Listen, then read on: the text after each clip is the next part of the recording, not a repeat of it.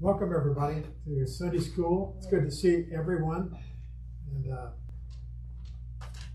we've been studying temperance or self-control. We've been studying Christian character, and today we're going to study temperance or self-control. If I can make my mouth work here this morning.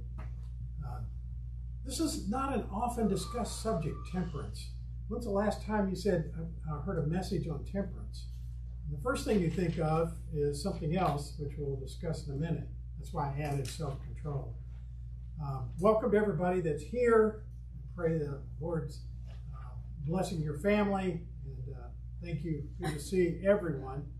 Let's have a word of prayer and ask the Lord to be with us as we begin our class. Father, we thank you for the fruits of the Spirit.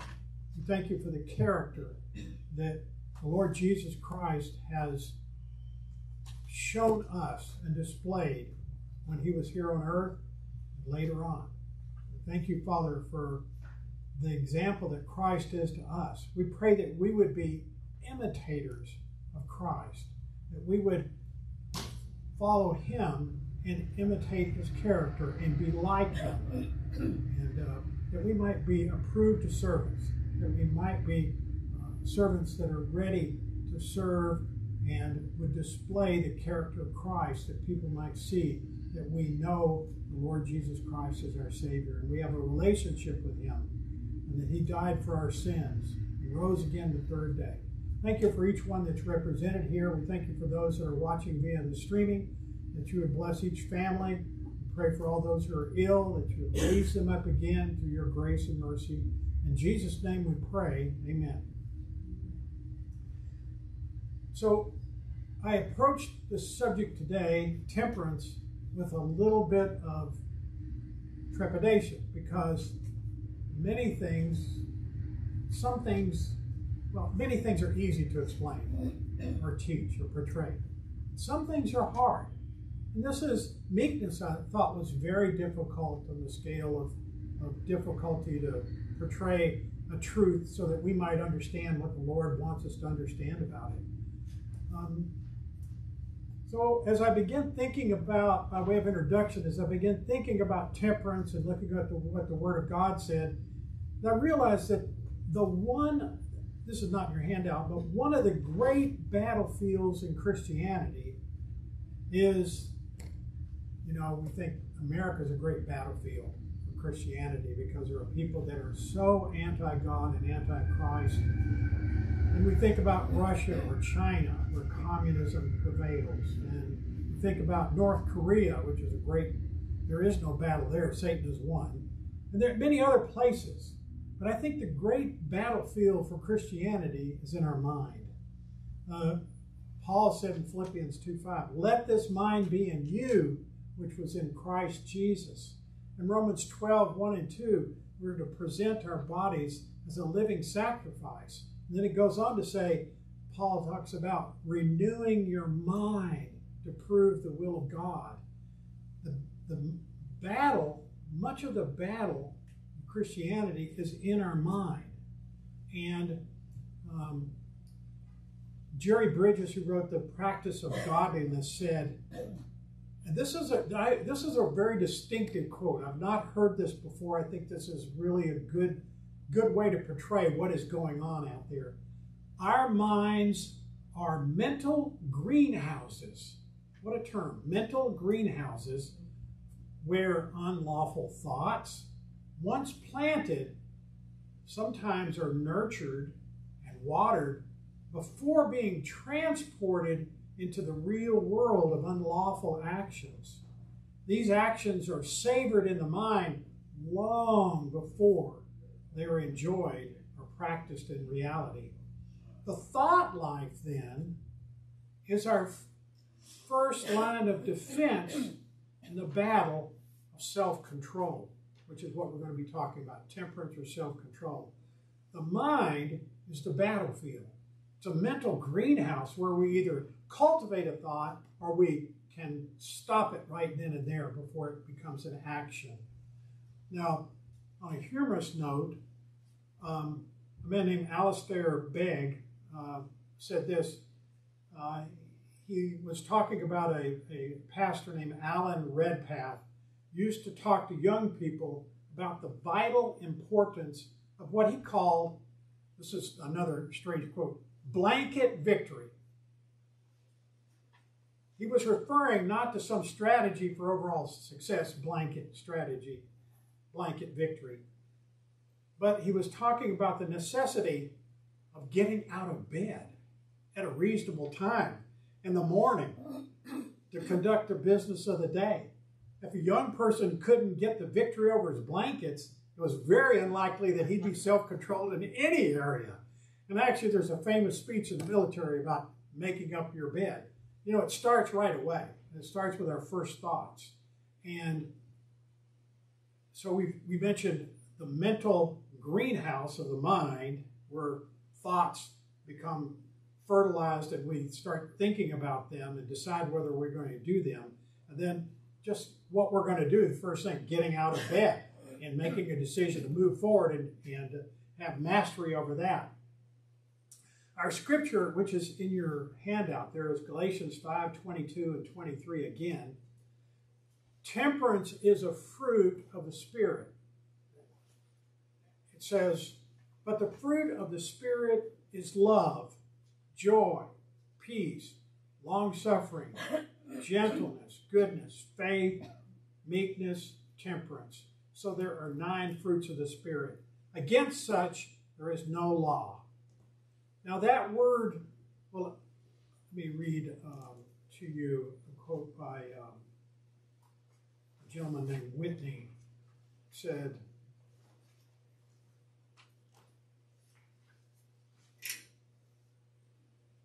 our bodies are naturally inclined, unfortunately, we live in a world of sin. Our bodies are naturally inclined to ease, to pleasure, to gluttony, to sloth or laziness. Unless we practice self-control, our bodies will tend to serve evil more than God. We must carefully discipline our bodies and how we walk. That's how we live in this world. Or else we will become and conform more to its ways rather than the ways of Christ. If you do nothing, you'll go the way of the world, the flesh, and the devil. If you take your life in hand and exercise discipline and self-control, you can follow the ways of the Lord Jesus Christ, is what he's saying. That's from Spiritual Disciplines for the Christian Life by Donald S. Whitney. Now, the word temperance is a noun. This is in your handout under 1A. And the word is pronounced enkratia, excuse me. And it literally means inward strength or power. And it means temperance, self-control, mastery, control, and it's translated temperance in the King James. Now that's a good translation. It's our word that's been corrupted over the years. Temperance today is commonly used to refer to, and primarily, in many cases, to abuse of alcohol. And I mentioned to somebody during the week I talked about meekness last week, or talked about temperance this week, and the person said, I don't drink. And I laughed and I said, well, it means other things too. And that's the issue with using temperance, because people's minds automatically go to alcohol. And if they're not involved in alcohol, then they just ignore it. It's not just alcohol. Temperance, spiritually, temperance and self-control, this is your handout, involves the power of the Holy Spirit to restrain the flesh from all sins. So not just alcohol, not just immorality. Originally, this word came from a usage in the Greek that referred to immorality only. The Greeks, when they employed it, it was primarily towards immorality. The New Testament uses it to refer to all sins of the flesh.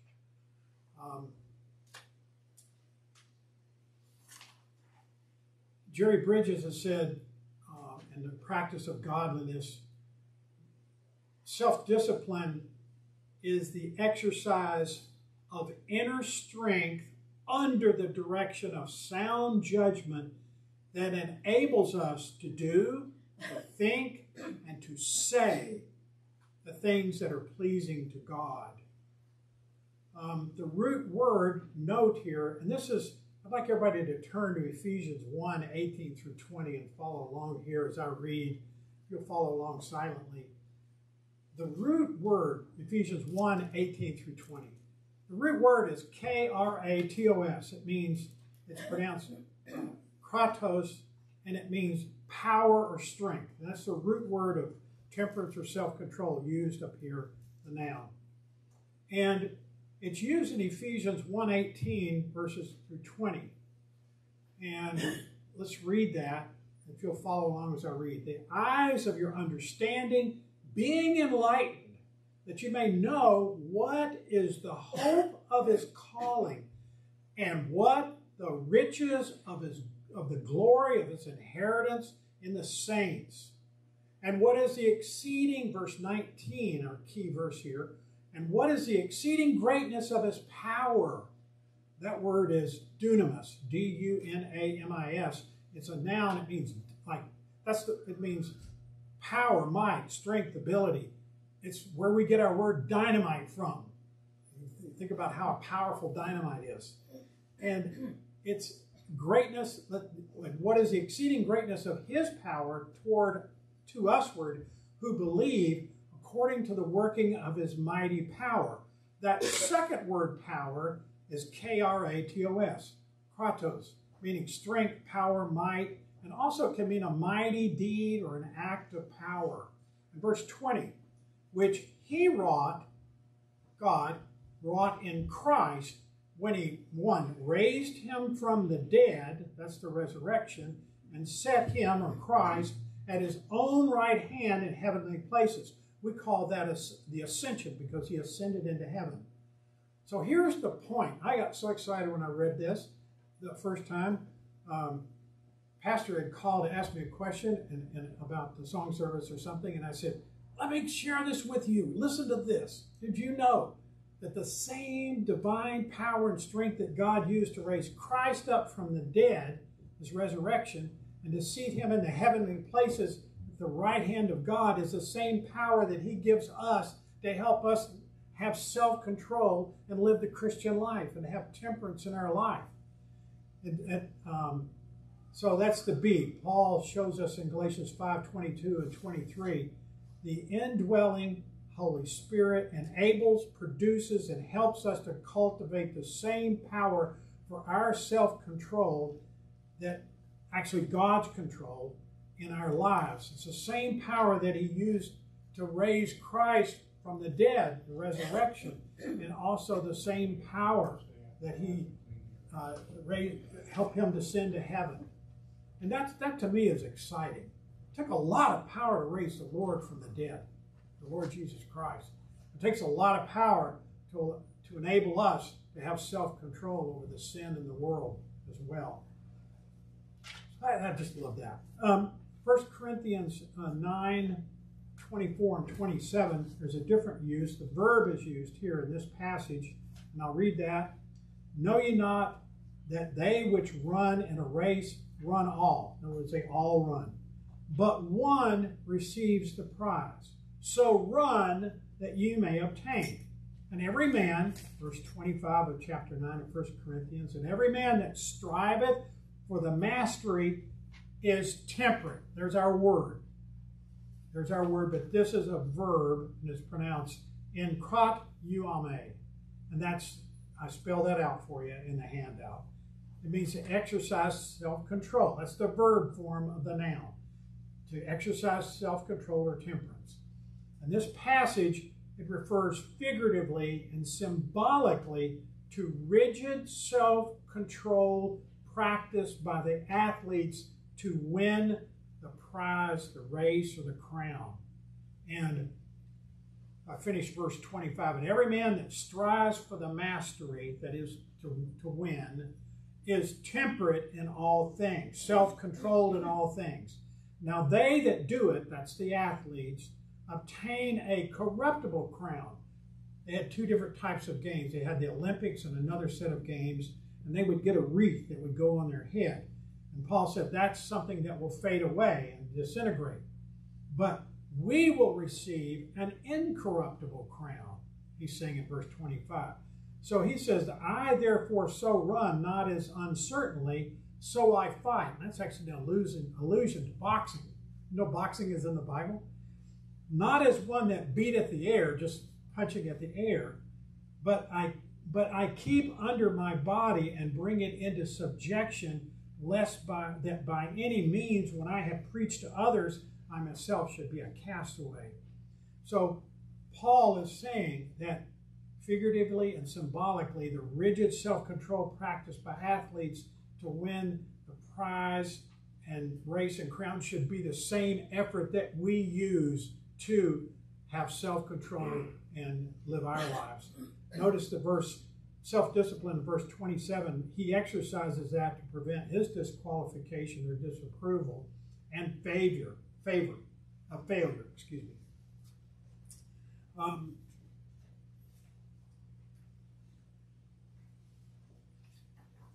have an anonymous quote from an article that I really like because it put it in pretty simple terms. In 1 Corinthians 9, Paul used this verb for self-control to describe the attitude that believers need to win the prize, comparing them to Olympic athletes, explaining that everyone who competes in the games has to exercise self-control or he won't be a good athlete. They then do it to receive a perishable wreath, the athletes, but we do it to receive an imperishable crown. So therefore, this is the author's paraphrase of Scripture, I run in such a way as not without aim or reason. I box in such a way as not beating the air, but I buffet my body and make it my slave, lest possibly after I preach to others, I myself shall be disqualified. But be careful, there's a warning here. Remember that Paul's running and his boxing and his buffeting were not a reflection of his own self-effort, but they were grace, three times, grace-based, spirit-empowered effort. For as he said elsewhere, and again, this is the author's paraphrase, by the grace of God I am what I am, and his grace toward me did not prove vain or fruitless, but I labored, and this was Paul's responsibility. He labored and worked at it, and that's what every believer's responsibility is. But even more than all of them, yet not I, but the grace of God. And that's God's responsibility. God gives us the grace, and the Holy Spirit gives us the power to be able to be self-controlled like the athletes that we see. He sovereignly bestowed unmerited favor with me and on me. Paul argues that athletes exercise self-control because they're motivated by a clearly defined goal and understand that in order to achieve that goal, they must, at least for a time, resist all the distractions of the world. You see people going to the big-time games, the Super Bowl, the World Series, and other significant, and they get all nervous, they get all distracted by all the things that are going on. But we, as running our race, Christianity, we're not to get distracted by the superfluous things out there. We are to exercise self-control because we are motivated by a clearly defined goal. We understand that to achieve that goal, we must for at least a time resist the distractions that originate from all the things, the flesh, the world, and the devil, the flesh and its desires. In a similar way, believers are charged to control their fleshly pursuits. And we're not talking, we say the flesh, we're not talking about the body, we're talking about the old nature, the old man, the unredeemed part of our body, of our nature, rather, that still lives in our mortal bodies with its corrupt, deceptive passions and desires, rather than allowing us to be controlled by the new man, the new nature. However, what is referred to as self-control is actually and only the result of letting the Holy Spirit take control. The Spirit enabled self-control. That's a descriptive term. It doesn't mean that we have the power to control ourselves. We have to walk in the Spirit of the Lord and keep in step with the Spirit of the Lord so that we can be self-controlled or disciplined or temperate. Okay. So that brings us to the definition. Now, this is where it was difficult. Looking at the definition, the secular definition, this is right out of dictionary.com. Temperance is habitual moderation. Practice moderation. Moderation is doing some but not all, being restrained. Or self-restraint in action or word, self-control, including moderation in the indulgence of a natural appetite or passion, especially in the use of alcoholic liquors. So everyone, because of prohibition and all the things that happened in the early 20th century, if you say the word temperance, people think about alcohol. So that's why we were using self-control. Self-control, I said, well, let's look at self-control. Here's a secular definition of that. Control or restraint of oneself or one's actions or one's feelings. You can see that's a lot better definition. The word moderation makes you think that, well, I can be temperate if I just do a little sin. But that's not true. There's no sinning in self-control. It's complete avoidance of sin. But habitual moderation, that word makes you think, well, I could have a little sin here and there, a white sin, or a blue sin or something. So let's look at the spiritual definition, okay? Spiritual definition that I came up with is self-control and it's right in your handout, self-control is a fruit of the Spirit. It's an official fruit of the Spirit. It's the 9th fruit of the Spirit that enables us with God's divine power and strength of God for self-control, self-restraint, and self-discipline in all our thoughts, attitudes, words, and actions, to restrain us, to hold us back, to bring us into and keep us in faithful harmony with God's will for His glory. Now, if the last part I added, to be in God's will, because that means we need to obey Him and follow Him. If I was just having self-control to follow my own will, that's not real self-control spiritually. That's not real temperance. That's not biblical self-control. That's Scotty's control. Self-control is God's control. And look at the note here. To gain control of your life, give God control. God's control equals our self-control. Now, I'm going to share a quote with you that I really liked, that kind of resonated with me about countermeasure. Now, for those of you that didn't grow up steeped in the spycraft of the Cold War, a countermeasure is an alternative measure taken to avoid a particular action by the enemy. For example, during World War II, the Japanese would depth charge the submarines that were so effective and sunk 55% of all of the ships that the Japanese had. And so the Japanese went after the U.S. submarines with a vengeance, and they would drop depth charge after depth charge after depth charge. Well, at the beginning of the war, they didn't realize they were dropping them too shallow. So all the submarine captains spread the word through the means that they had, is to make sure you go deep initially, and you'll completely avoid the risk of death and having your submarine sunk and people dying. So as soon as the depth charges would fall, they would go deep. And as a result, because of that countermeasure to that strategy of the Japanese of dropping depth charges, many of the people were saved from their ships being sunk in death and all of our captivity.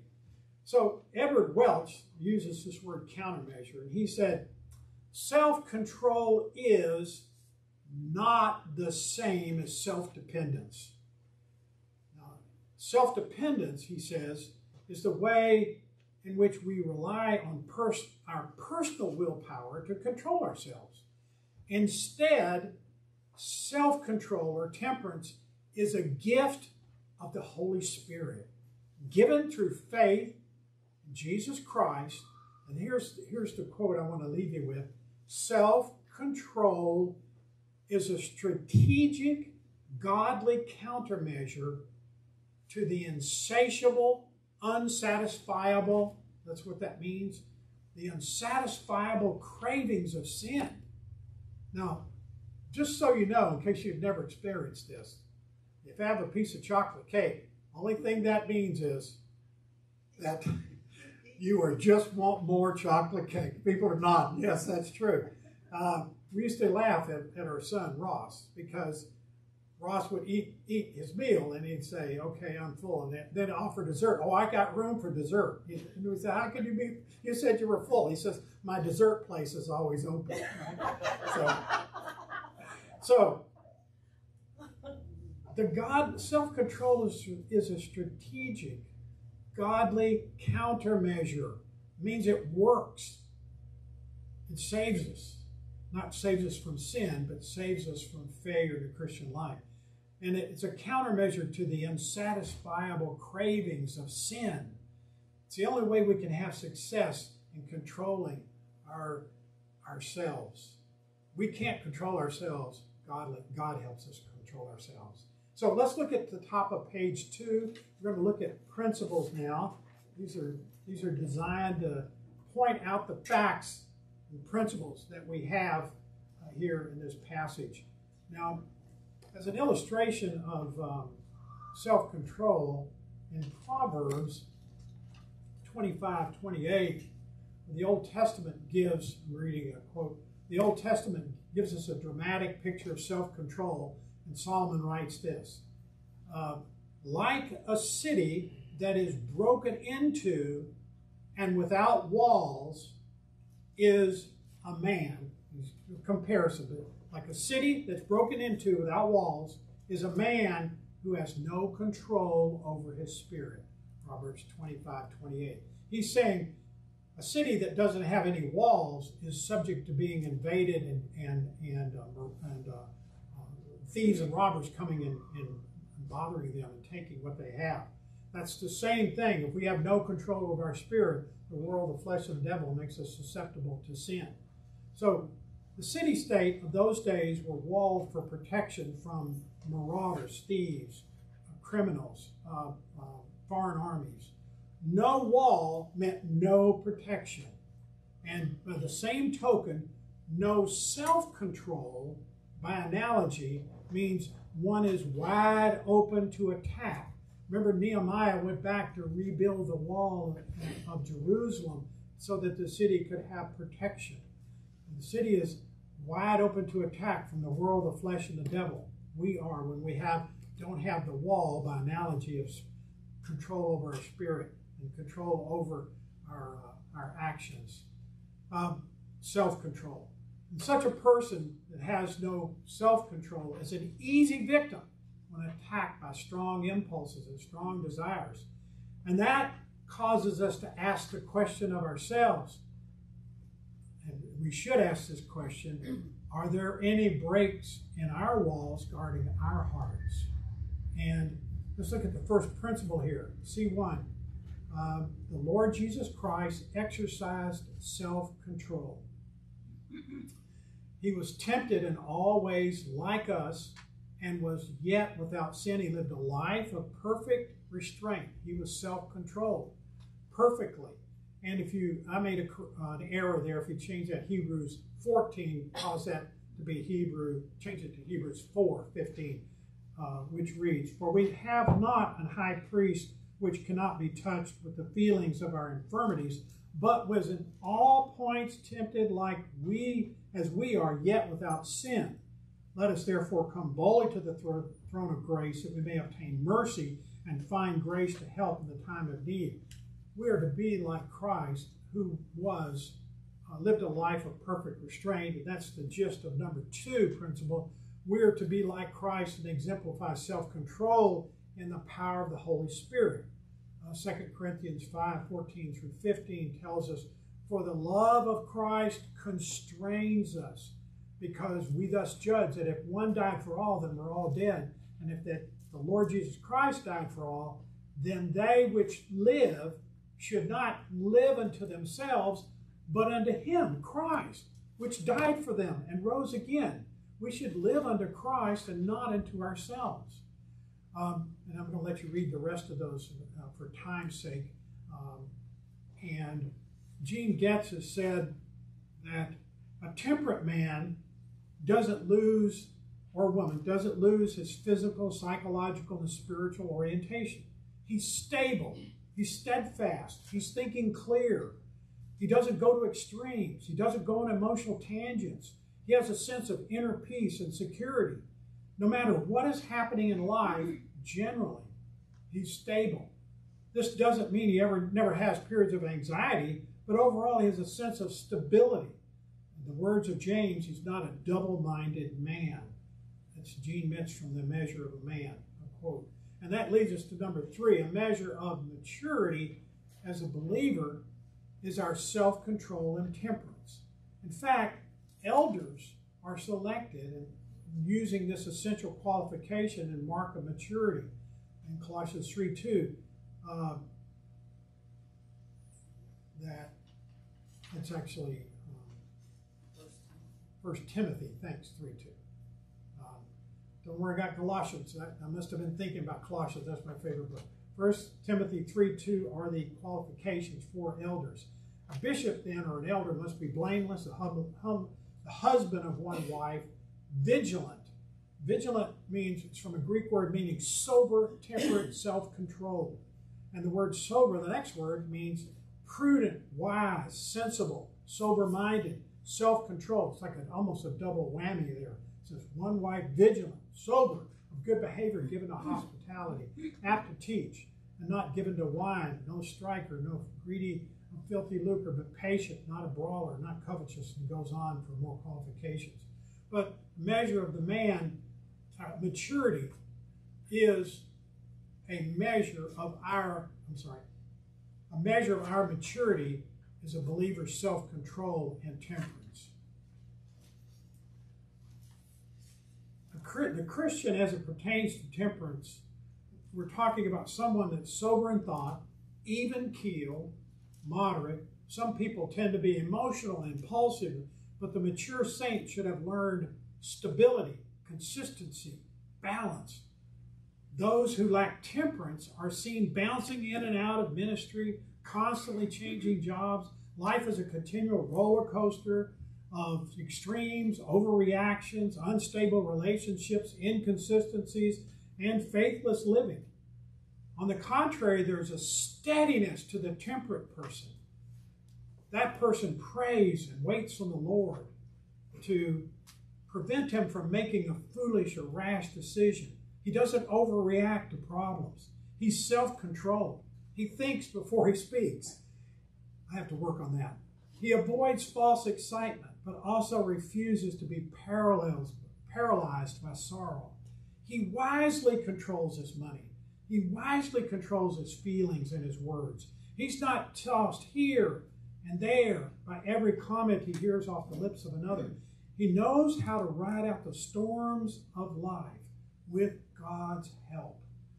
Number 3, Paul uses the example of athletes that we read in 1 Corinthians 9, 24 through 27, and he uses the military in 1 Timothy 2 through 4 as illustrations of faithful servants who endure hardship to run the race and that are pleasing to God. Paul emphasizes self-control as essential to the Christian life. Number 5, self-control is a frequently overlooked and poorly understood fruit of the Spirit. Now, when's the last time you said, oh, hey, let's get together and study temperance or self-control? No, it's not not a popular topic. Sometimes it's self-convicting. And in the handout I've written, why it is the last of the 9 fruits of the Spirit. It's still an important fruit of the Spirit. It's enabled by the Holy Spirit as we walk in the Spirit. True self-control comes only from God. God does his part. He gives it to us. He gives us this power. We have it available. Our part is to cultivate it. I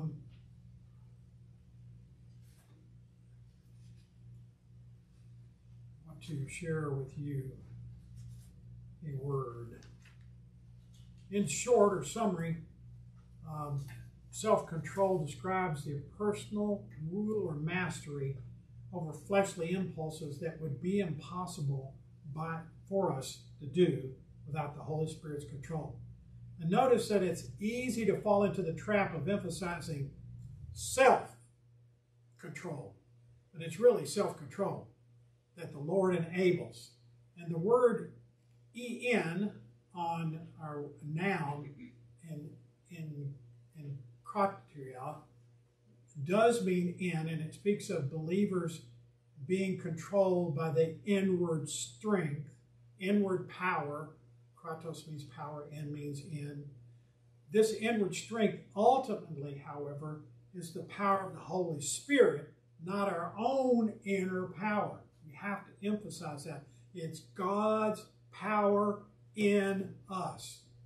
We absolutely cannot control the flesh in our own power. Try as hard as you want. Not now, not ever. Don't fall into this trap. The only one that controls the fallen, anti-God energy in the flesh is the Holy Spirit. Our part is to walk by and in the Spirit. Acknowledging we don't have the power. Crying out to Him in the time of urgent need, when our fleshly impulses feel like they will overwhelm us, which they will without the Spirit's help. Trusting in God's provision for the power to walk for what God commands, He always enables. Submitting or yielding to the Spirit's leading, guiding and empowering. In the end, experience the victory of the Spirit-enabled self-control. Number 6. Self-control is included in the list of Christian character and attributes in the Bible. 2 Peter 1, 5 through 7. If you want to turn there, 2 Peter 1, 5 through 7, that would be good. This is one of those progressive passages.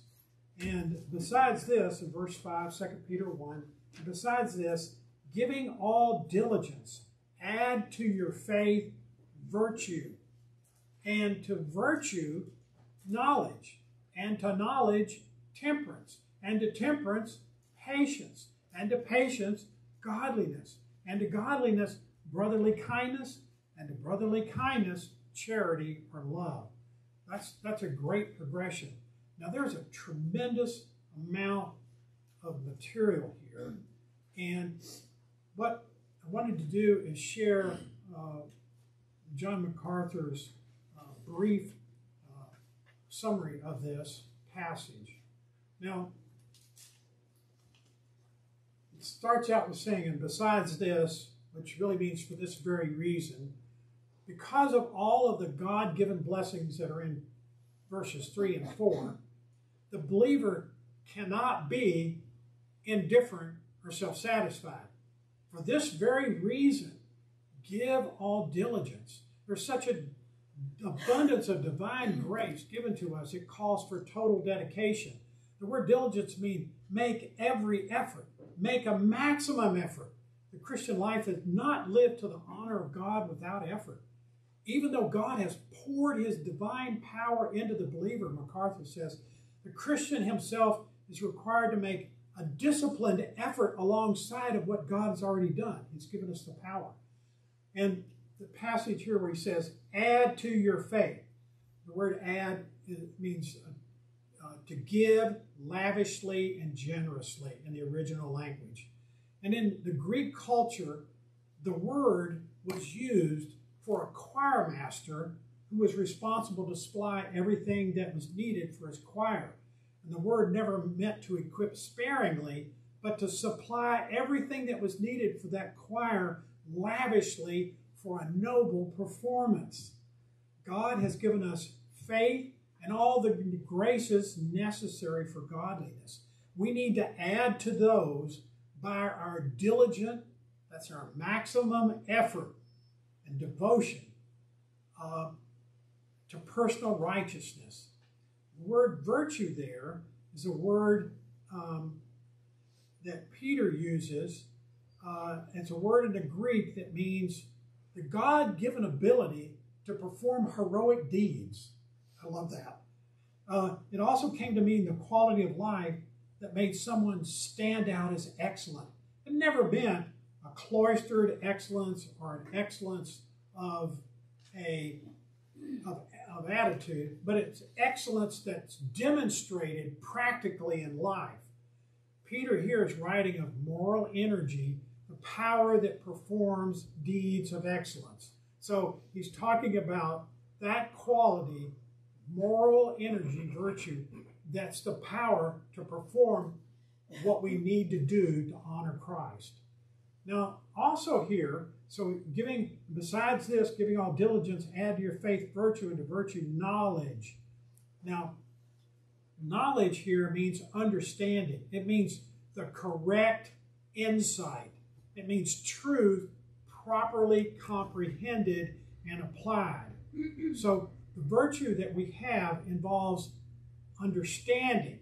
It means diligent study and pursuit of the truth that's in the Word of God. How do we know what to do if we haven't studied God's Word? It shows us what we are to do. And then finally we have, add to knowledge, temperance. So temperance is self-control. Literally, that's that inner strength. It's holding oneself in. Self-control is used of athletes, as we talked about, who are to be self-restrained and self-disciplined. So a Christian is to control the flesh, the passions, the bodily desires, their own desires, rather than allow themselves to be controlled by them. So moral excellence, virtue, guided by knowledge and understanding of God's Word, disciplines their desire and makes it the servant, and so that we don't become the servant of desires. And then steadfastness and patience there is mentioned, and that is enduring and doing what is right, to keep doing it, never giving in to temptation or trial. Perseverance is the staying power that will die before it gives in. It's the virtue that will endure, not simply with, I give up, but with a vibrant hope, godliness. Okay. Let's look at number 7. Love for Christ is the motivation for self-control and temperance.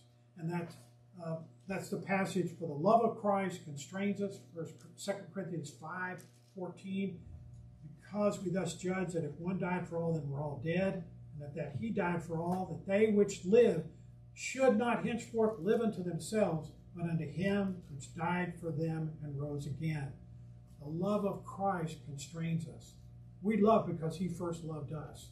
Self-control, number 8, must be in accordance with the knowledge of the Word of God, as we read from that passage in 1 Peter 1:5-7, and sound doctrine, or it may result in error or excess, such as legalism. It's very easy, if we think we're exercising self-control, to go too far and get into do not do this, don't do this, do this, don't do this. So doing self-control in accordance with God's Word keeps us from error. And then self-control, number 9, self-control or temperance, is not to be used in doing any evil or committing any sin. Now remember, we talked about the secular definition of temperance as habitual moderation, or indulging in moderation in the indulgence, including moderation of indulgence and natural appetite. Well, moderation means I might do some, but not all. Well, in this case, self-control is don't do any, don't compromise, don't do any. Self-control means complete separation from sin and complete separation unto God in response to sin as believers. And 2 Corinthians 6:17 tells us Wherefore come out from among them, be ye separate, saith the Lord, touch not the unclean thing, and I will receive you. Be ye holy as I am holy, it also says. So we are to separate from sin to God. And that leads us to number 10. Despite being the last fruit of the Spirit, self-control and temperance are very important. I hadn't really thought about this, but without self-control, sin would prevail and block all the other fruits of the Spirit from being operative. How can we love somebody if we're steeped in sin? How can we do a lot of the other, how can we be patient when we're involved in sin? Because the Holy Spirit's not going to help us. Self-control requires walking in the Spirit and being filled with the Spirit, which is essential for the other fruits of the Spirit. Now, Pastor Steve Cole has said,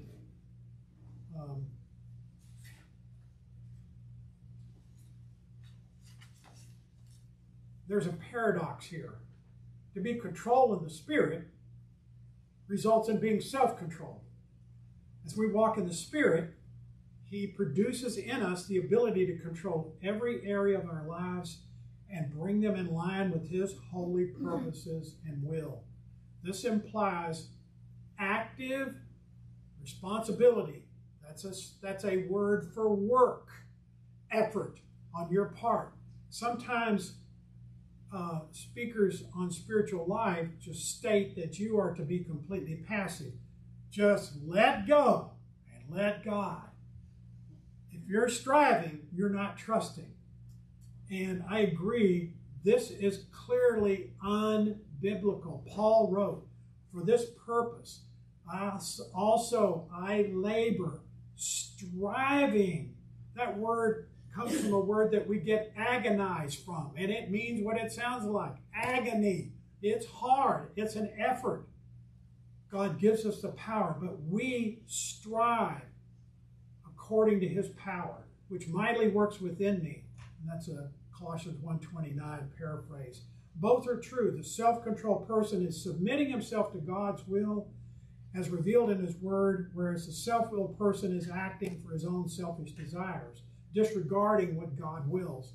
Because God has given us new life in Christ and given us His Holy Spirit to indwell us, we have both the responsibility and the ability to yield our self-will to His revealed will. And Pastor Cole goes on to say how we are to cultivate the grace of self-control. Says we are to walk by means of the Holy Spirit every day. And I would add, every hour. This undergirds the whole process. Galatians 5:6 paraphrase says, but I say walk by the Spirit and you'll not carry out the desires of the flesh. He goes on to talk about the strong desires of the flesh that war against the Spirit. If you do not conquer these desires, you will not grow in godliness. You don't win wars accidentally. You know, Patton didn't say, I think I'll just kind of go up there and it'll all work out. No, he didn't let go. He controlled that. You must devote yourself to the battle. Especially we start talking about the battle for the mind. We must devote ourselves to battle. We must be committed to fight with everything we've got. Anything less will result in defeat. To walk by the Spirit means to depend upon and yield to the indwelling Holy Spirit moment by moment every day. Walking is not as spectacular as leaping or flying, but if you keep at it, he closes, you'll get where you're going. And that's godliness. So, our summary here that we always close with, it's God's will that we be followers and imitators of Christ through the power of the Holy Spirit. We're to wear the character, attitudes, qualities, and virtues of Christ. We're to bear the fruit of the Spirit. As we serve and worship Him in obedience to God's Word, the Holy Spirit enables us to be temperate, self-controlled, and to grow by His grace. We're to be self-controlled as we walk in the Spirit in biblical love and unity. We're to be self-controlled servants of our faithful God, resting in His promises to meet all our needs as we obey, serve, and show our love for Him and the ministry that He's given us for the purpose of glorifying God. And my prayer is, May we walk in the Spirit, being self-controlled by the power, His power, for His glory. Let's pray. Father, I thank you for the time we've had to look at your word. I pray that you would drive these truths deep into our heart, that we would rely upon the Holy Spirit and not ourselves, that we would make every effort moment by moment to serve you and have self-control and to be temperate, that we would use this fruit of the Spirit, that we would really be sensitive to the Spirit's leading. I thank you, Father, for each one that's here this morning. Pray that you would bless each family represented. We thank you for those that are watching. Again, I pray that you would be with those that are ill, provide healing, and pray that you bless the service to follow. In Jesus' name we pray. Amen. Thank you all.